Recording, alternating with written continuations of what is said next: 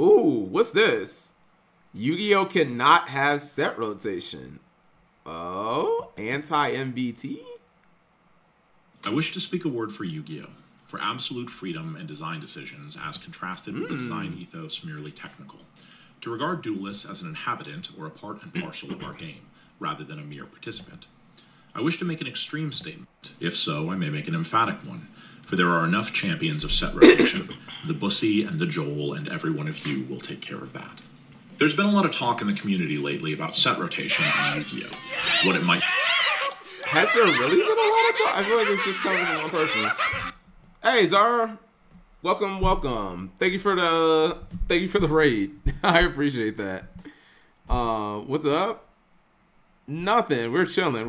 We found this video after watching a video about Thanos, and this is why Yu-Gi-Oh cannot have set rotation. So sounds like, well, I just don't think it's like a big thing. It's really just MBT who kind of, what's it called? Who kind of created it. How was your stream? Hopefully it was good. mean for the game should it ever be introduced. What it's done. Unpopular opinion, even in Magic, the best formats were non-rotating. It was great. Nice. And now the game kind of sucks. I just think even if it got rid of power creep, I don't like the idea of living on a clock, chat. I don't like the idea of, because people complain about that now. Don't people complain about like, oh, you can only play a deck for a couple of formats. That's where the ban list is used to power creep decks out. And it's just like, okay, but what if you literally had a system that's entire purpose was to do that? You know what I mean? Like, I don't know. They do. I mean, yeah, people like I don't want to like pick up versus chat and it's like, oh, well, I can only play this deck for 1 year and that's it. You know what I mean? They've been playing tier for 2 years in the OCG. For the other Commander is the most popular Magic format. It is not on set rotation. Legacy, Vintage, Extended, when it was good, and Modern are the best. Well, there you guys go. Let's hear what this card games and the unique design elements to our game that make it more difficult to conceptualize. Well, cool. Your stream went great. Recently, attempts have been made to introduce something akin to a rotation format, and to me, this was the last straw that necessitated making a video on the subject. Oh. Before we begin, it might be helpful to define our terms quickly. Set rotation in card games is a system by which cards and sets get taken out of the game at predetermined times. Essentially, the only cards legal for play in a competitive environment are those released within a set window. Everything before then is essentially banned. For comparison, in Yu-Gi-Oh!, a game with no set rotation, every single card that is not on the forbidden list is playable in Yu-Gi-Oh!'s main competitive format. Yu-Gi-Oh!'s lack of a set rotation, a gameplay element I will refer to hereafter as an open format, carries with it many upsides and downsides, and while many believe that the upsides would far outweigh the down, I unfortunately stand opposed to that idea. Yu-Gi-Oh! Opinions tend to move like waves, and once an opinion has caught the wind, it quickly becomes canon law. Playability of certain texts, the power level of a new... That's what I've been saying! Tier format was great. Biggest example ever. Yu-Gi-Oh! Opinions are like waves, man. Once like someone popular enough says it, chat, it just like all their cronies and all their fans are just like, yeah, well, guess it's true. And it's just like, no, it actually isn't. You just have the biggest platform. You know what I mean? Tier format was the greatest thing ever. Like, that's kind of one of them. It's like, no, actually it wasn't. And all the stuff you guys complain about, like floodgates and stuff, there was like tons of floodgates in tier format. Dimensional Shifter, Abyss Dweller, Baguska, like you could do all of them in that format. So actually, no, it wasn't. New or old deck. MBT, dude, I've been saying this forever. I've been like, I don't have that at all. There's no chat. Is there a single popular opinion that I hold that like all of you guys share? I don't think there is one. I don't think there's a single opinion where I'm like, yep, I believe that. And everyone in this chat is just like, yep, Cap's right. Like, no, there really isn't. Do you guys disagree with me out of spite sometimes? Cap is a big streamer, Susty. I don't agree with you, Cap. I'm contrarian. Maxi, floodgates are fine. Maxi should come back. Combo lines. Maxi should come back so Versus has a good Earth hand trap. We in the community are quick to label and define and come to conclusions. Time-Rending Morganite will change the game forever, until it doesn't. Amazing Defenders was a worthless set, until it wasn't. Ultimate Slayer could be the next big staple. Oh! Why'd you have to trash Slayer? Jeez. Dang. Now you've gone too far.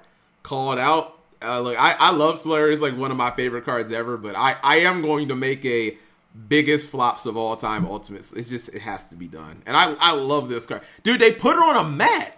There's literally an Ultimate Slayer mat, chat. They put her on a mat. Seriously.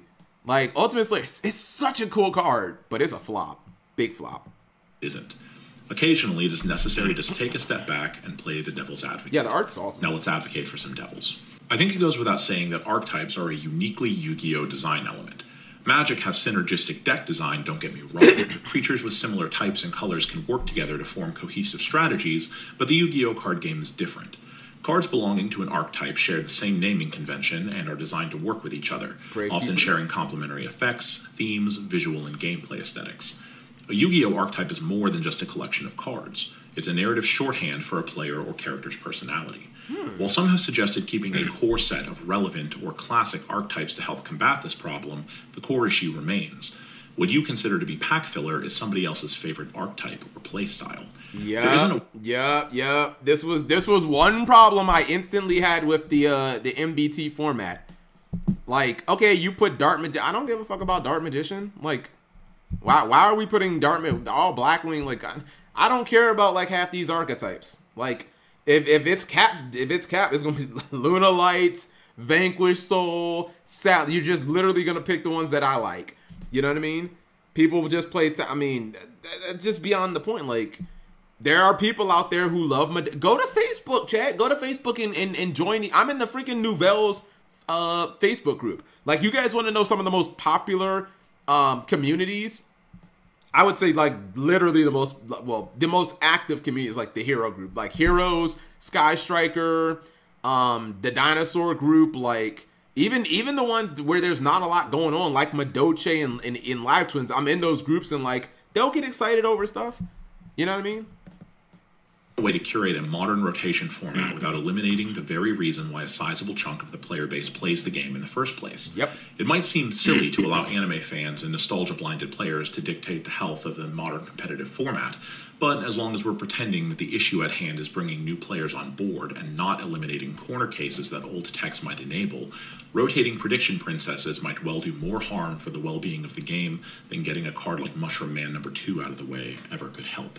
While we're on the subject of prediction princesses, let's talk about legacy support, the big elephant in the room that could stand to be contextualized and justified. Closely tied to the previous point about archetypes, but different from both a business and player perspective. Legacy support is Konami's lifeblood, and this is pure conjecture, likely a larger contributor to old players returning to the game than any other factor. Could you imagine a more radical design shift than going from releasing waves of support meant to bring old beloved archetypes closer in line with modern design decisions to eliminating those archetypes from the game completely through rotation? I've heard it said that archetypes could be reintroduced into the game whole cloth when their new support is introduced. Marincess receives a new card, and now the whole archetype is brought back into the game at low rarity, allowing the deck to be rebuilt. But what a clumsy and clogged strategy, greatly restricting the ability of Konami to create new cards in that set, necessitating more sets, or some type of clause in the rotation. That sounds terrible. So you're telling me if you wanted to make like 2 Marincess cards, you'd literally have to print every Marincess card, chat? Minus like a couple of the ones you know people won't play. Is that what you're telling me like you have to do for rotation? It's like, well, we want to print 5 Marincess cards. Guess we have to print 28 of them. That sounds terrible. Or, hey, we're making 2 versus cards. Guess we got to print the other 13. 15 now, but yeah, we have to print 15 more cards. They don't, no, that's not true.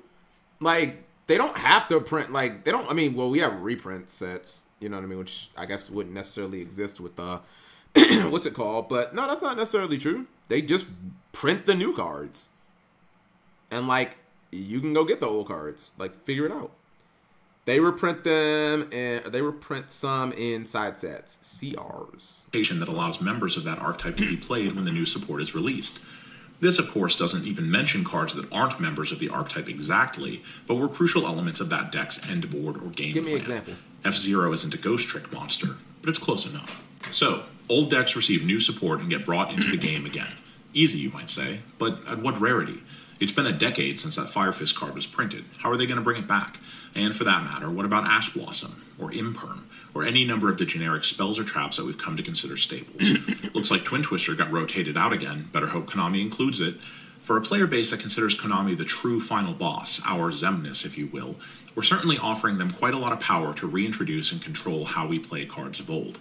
It's entirely possible that reprinting cards back into the format would allow the old printings to become legal once again, but for a company that has printed so many versions of Monster Reborn it isn't funny anymore, are we willing to risk that?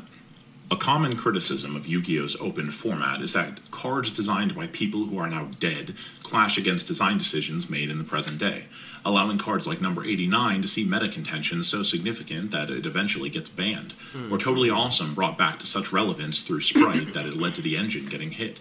This necessitates a few answers. Firstly, it's important to remember that the new cards, Arise Heart and Sprite Elf, if we're continuing this example, were the straws that broke the camel's back in these instances, and it's difficult to place the blame, if you will, on the old or new cards. Is Kashtira overpowered because of the interactions number 89 and 8? That's a good point. Are these cards, chat, overpowered because they're innately broken, or are they overpowered because of the new decks? I'd say they're overpowered because of the new decks and, like, the things the new decks can do. Because, like, the old cards don't just become problematic out of nowhere. It's the new decks. Yeah, exactly. Like, I don't know. Like, Toad's always been good, but I don't know. Toad's kind of insane, but I wouldn't necessarily be like, yo, ban Toad. Or this card's a prime example. It went from, like, literally no one ever played it ever to ban this card because we have a deck that rips your extra deck and works when you banish stuff face down, and it just so happens that this is the perfect combination of synergy to where this card's insane now. Like Smoke Grenade, Infernobles was the problem. Isn't this what happened? Hulk was nuts with a lot of stuff though. I don't know. Wait. Are you saying the tuners, or are you saying Hulk? Yeah. If you're saying Hulk was the problem the entire time, and like the tuners weren't, the Mecha Phantom Beast Lion and stuff, then yeah. It allows you to extend for an eternity without normal summoning. And while we're on the subject of Kashtira, is it annoying that an ancient card like the aforementioned Mushroom Man number 2 can prove a thorn in the deck's side? Or is that fantastic and awesome and something that we want to preserve? For every degenerate piece of cardboard that facilitates something stupid in a modern deck, old and dusty texts rise up and become playable in a way that makes the theory crafting and experimentation of this game something fascinating. I'm sure someone will look at this and say, Floodgates bad, And instead of like looking at the actual point that he's making, someone would do that. They'd be like, I guarantee you if it was someone's like Twitch chat, that's 100% what they would say. Rather than like actually looking at the point he's making, chat, looking at a card like Bull Blader being able to out like Genlock people, just like or DD Warrior Lady, chat, that saw play when Necros was good. DD Warrior Lady's a card came out in Dark Crisis like 2004, and yet it saw play during Necros, which is like 2013, 14, something like that, a decade later, as an out to Genlock. But, you know, some people be like, Floodgates bad, video bad. And it's like, okay. Rise up and become playable in a way that makes the theory crafting and experimentation of this game something fascinating to witness. Formats come and go, but the band played on. Let's address the notion of simplifying the game for a moment. Now, I don't want to accuse anybody of concern trolling, but the amount of times I've heard that Yu-Gi-Oh! Is too complicated for new players in one breath, followed by explaining that Konami could easily create a comprehensive Yu-Gi-Oh! Rulebook because Magic the Gathering has one, and it's much more complicated, and the next breath is frustrating beyond comprehension. Players... Yo! I think this is literally calling out MBT. Explaining that Konami could easily create a comprehensive Yu-Gi-Oh! Rulebook because Magic the Gathering has one, and it's much more complicated, and the next breath is frustrating beyond comprehension. Players aren't not joining our game because it's too complicated. Players aren't joining our game because card games aren't and never will be mainstream, and the popularity of video games that are much more entertaining for spectators to follow will perpetually keep it that way. Yu-Gi-Oh! Takes as long to get a solid grasp on as Pokemon, or Magic the Gathering, or League of Legends, or woodworking. Hobbies take investment, and people who are interested will make that investment. If anything, the idea of comprehensively codifying rules will have a greater impact on simplifying the game than rotating out old cards ever will. New players won't care one iota that Salamangreat is no longer playable. Old players certainly will. And I find it far more likely that you lose more players cutting out old cards than you will ever hope to gain. I don't mean for this to come across too aggressive or know-it-all-ish. Believe me, that isn't the purpose of this. I just hear quite a lot of talk very confidently pointed in one direction and strongly believe the opposite position. This, combined with the frequency in which these same platforms seek to disparage our collective hobby by other means, forces me to question their motives. Do we love this game or not? Why are we all here? Is this something that could be solved with a more responsive and flexible ban list policy change? What actually annoys us here? I don't want to pretend that I have all the answers. Yo, real talk. That's some real stuff. Like, like half the people on Twitter, do you actually like this game or not? Seriously. And I'm not saying that you can't complain in hopes of things becoming better, chat. Like, you do that with the country, you do that with the government, you do that with schools, everything, right? Like any problem in the world. However, like when it comes to your hobby, something like you choose to spend your time and money on, you know what I mean? Like when you go to school, like you don't choose that. Like that's something that actually that's like mandated. You know what I mean? Government, same thing. You vote, but it's like you don't choose the laws in your state.